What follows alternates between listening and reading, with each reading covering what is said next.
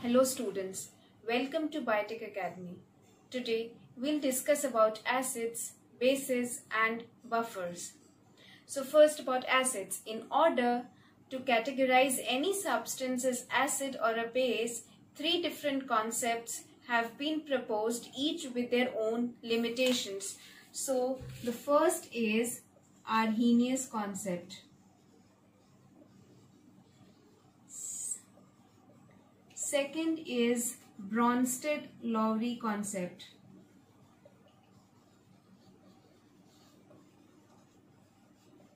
And third is Lewis concept. We'll discuss about all three concepts one by one. So first about Arrhenius concept. According to this concept, an acid is a substance that gives H+ ions when dissolved in water, whereas a base is a substance which gives hydroxyl ions or OH- ions when dissolved in water. Alright, so according to this concept,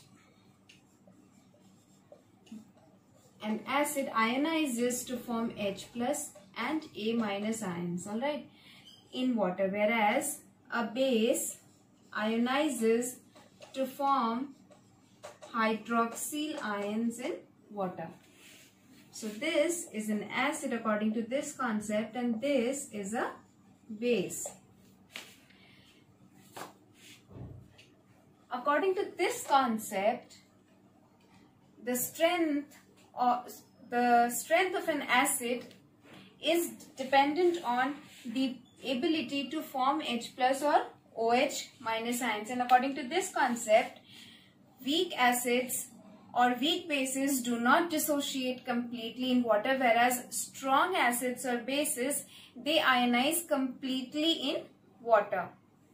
Now, when I was discussing about the properties of water in my previous lecture, I discussed that H+ ions, these H+ ions have a strong tendency to get hydrated. So, in case of acids also, because these are dissociating in water, so these H+ ions, they have a strong tendency to get associated with water molecule, and these exist as hydronium ions. So these H+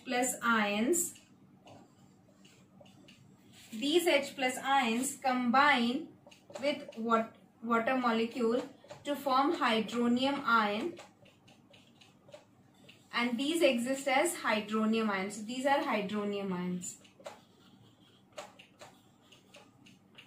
However, there were certain pitfalls which were associated with this concept.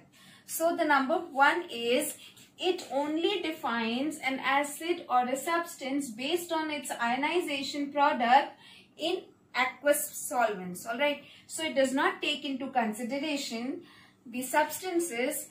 It does not define substances as acids or bases in non-aqueous solvents. However, there are many substances which are acids or bases which behave as acids or bases, for that matter, in non-aqueous medium as well. So it is beyond the scope of this concept. The second part is, the second pitfall or drawback which is associated with this concept is, it does not explain the acidic behavior of certain salts like aluminium chloride.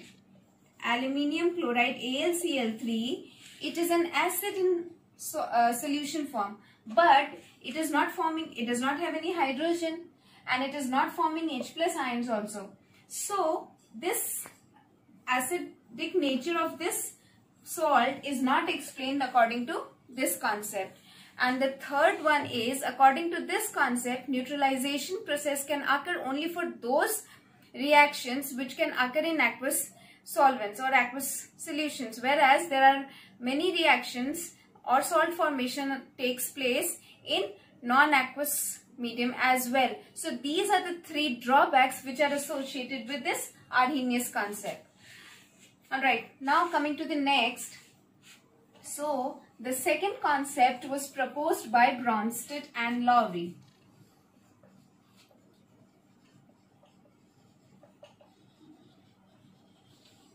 According to this concept, an acid is a substance which donates H plus ions. Whereas a base is a substance which accepts H plus ions. So an acid is a substance which donates H plus ions, whereas a base is a substance which accepts H plus ions according to this concept. So for example, HCl when combines with water, it forms H3O plus chloride ions, alright. So here in this case, HCl is donating H plus ions to water. So this is an acid. Whereas water, it is accepting the hydrogen, the H plus ion from acid and is forming hydronium ion. So water is a base in this case. Now let's take a look at the other example. NH3, ammonia plus water. Now ammonia when combines with water, it forms NH4 plus OH minus. Now see in this case ammonia is accepting one H plus ion from this water molecule and forming ammonium ion. So this is a base here because it is accepting a H plus ion, whereas water here is acting as an acid because it is donating one H plus ion. So it is an acid. Now so from this we can conclude that water can act both as an acid as well as a base. Alright. So but there are certain limitations in this concept as well. First, it does not explain the reactions between acidic and basic oxides which do not involve any exchange of H plus ions. And second, this concept also does not explain about the acidic nature of certain salts like AlCl3. As this was also a limitation in previous Arrhenius concept, this limitation exists here as well, like BF3. These salts behave as acids in aqueous medium, but these do not have any hydrogen ion, and so they are incapable of donating any protons. So these things are also beyond the scope of this concept. Now the third concept, which was given by Lewis.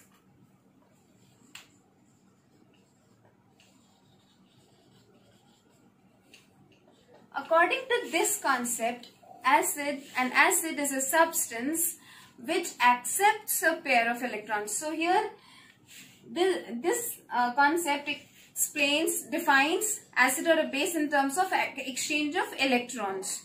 So an acid is a substance which is accepting a pair of electrons, whereas a base is a substance which donates a pair of electrons. So acid, according to this concept, are electrophiles because they are accepting a pair of electrons, whereas base are substances which accepts electrons. So these are nucleophiles. So these are the three concepts which defines any substance as acid or a base.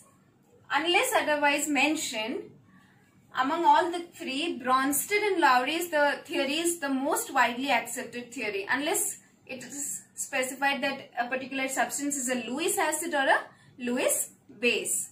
Alright, so these are the three concepts for defining any substance as acid. Now let's talk about pH, because pH is one of the important terms which the value of which defines any substance as acid or a base. So pH is also known as potency of hydrogen, potency of H plus ions. So the definition of this term pH is defined as the negative logarithm value of H plus ion concentration. Right. So pH is the negative logarithm value of H plus ions concentration. So the more H plus ions means the pH value will be less because it is negative logarithm value. And the pH scale ranges from 0 to 14. So the lesser the pH value, the more acidic the particular substance is, and the higher the pH value towards 14, it is basic in nature, and pH value of 7 is considered to be neutral. Okay. Now, how do we define strength of an acid?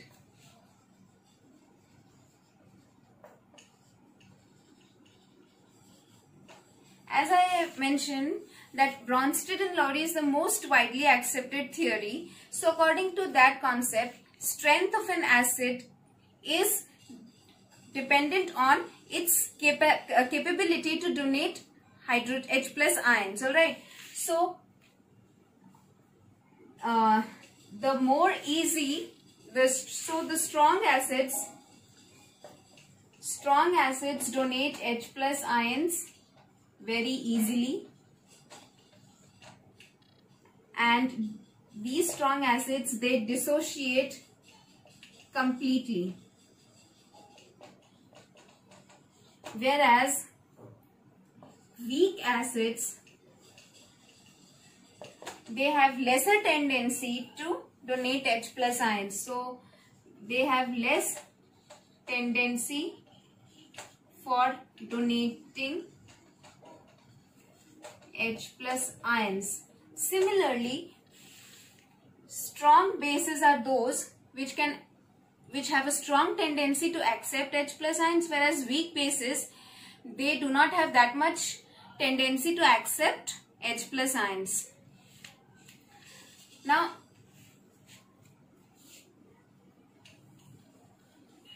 strength is also dependent on, it can also be defined in terms of the dissociation constant. So strength of an acid or a base is directly proportional to the square root of dissociation constant. So what is dissociation constant? For an acid Ha, when it dissociates into its ions H plus and A minus, these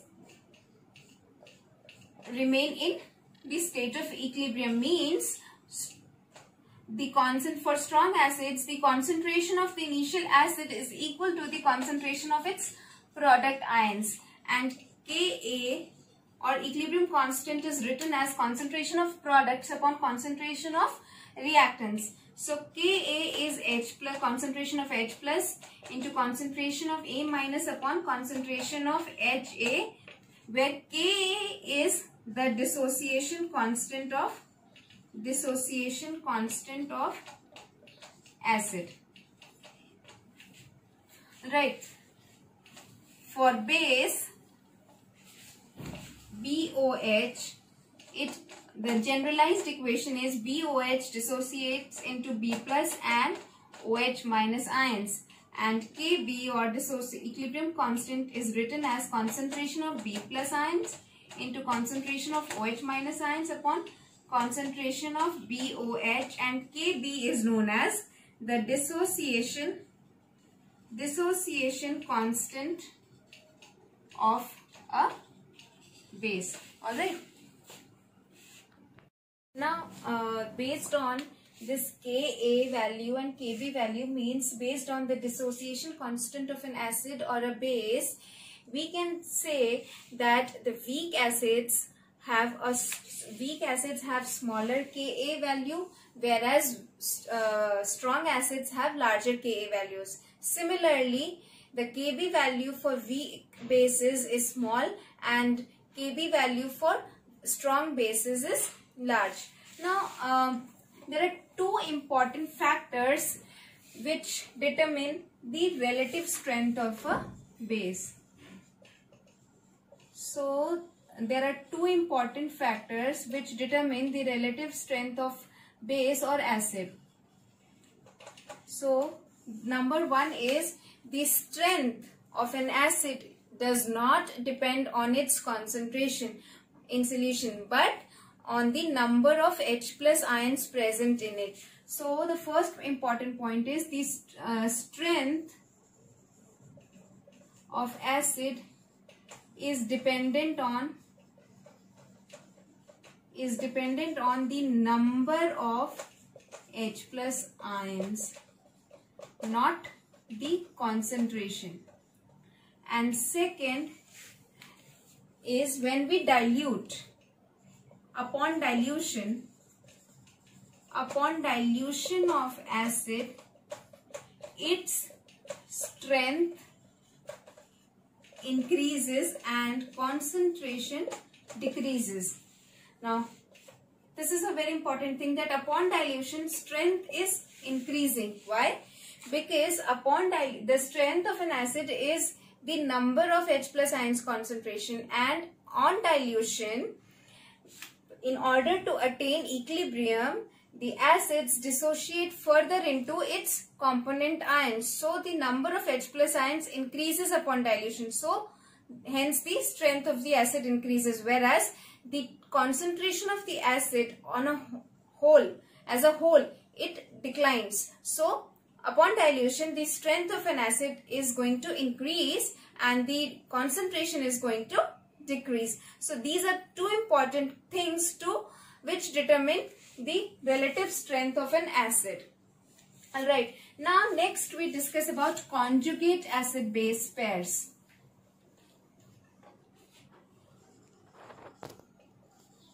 Conjugate acid-base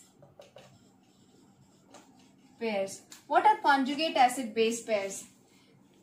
The acid and the base pair which differ just by a proton or an H plus ion, they form a conjugate acid-base pair. For example, acetic acid and acetate pair. Acetic acid and acetate pair means CH3COOH gives H plus CH3COO minus. So this is an acid because it is donating an H plus ion, and this is a base. So the difference is of just single H plus ion. So these form a conjugate acid base pair.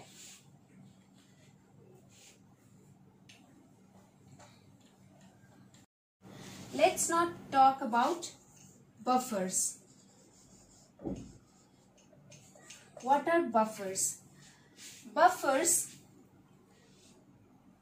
a solution that contains weak acid and its conjugate base pair, or a weak base and its conjugate acid form a buffer. These solutions they resist change in pH upon addition of small quantities of strong acid or a base. So these are known as buffers. Now, why do buffers resist change in pH? Buffers, these resist change in pH. Why? Because as we've already discussed, that weak acids have smaller Ka value. Ka value is smaller. Plus, because the composition of the buffer is weak acid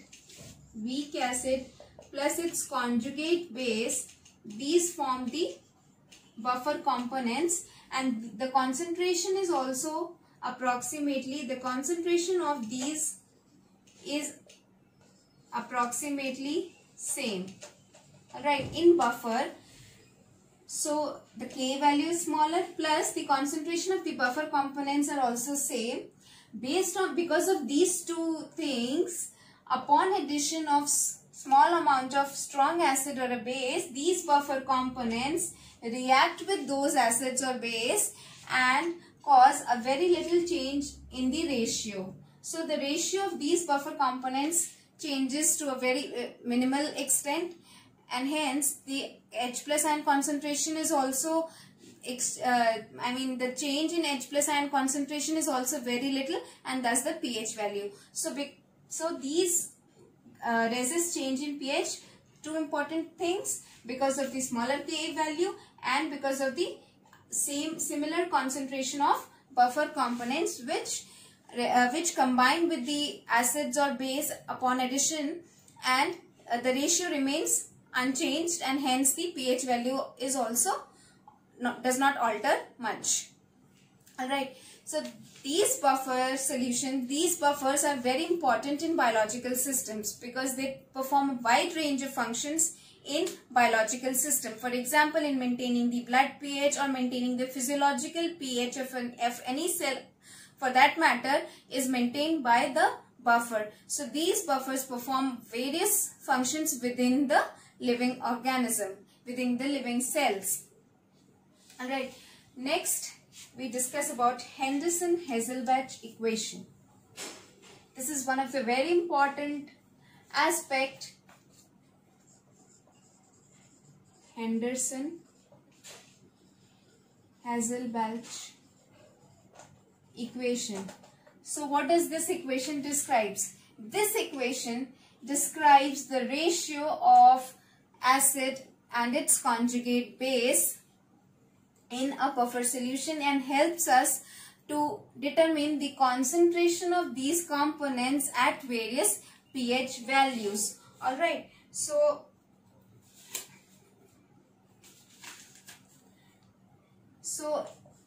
if this is an H, acid dissociates into H plus and A minus ions, so the Ka value will be concentration of H plus into concentration of A minus upon concentration of Ha. Now if we take log values on both sides, it becomes pKa is equal to first we'll write the log value. Log Ka is equal to log H plus log of A minus upon concentration of acid. Now if we rearrange the equation, negative log of H plus is negative log of Ka plus log of A minus upon Ha, and negative log of H plus is also known as, so this is also known as pH, which is equal to minus pKa plus log of A minus upon Ha concentration, or we can also write as pH is equal to minus pKa plus log of conjugate base upon acid. So this is known as Henderson-Hasselbalch equation. Right.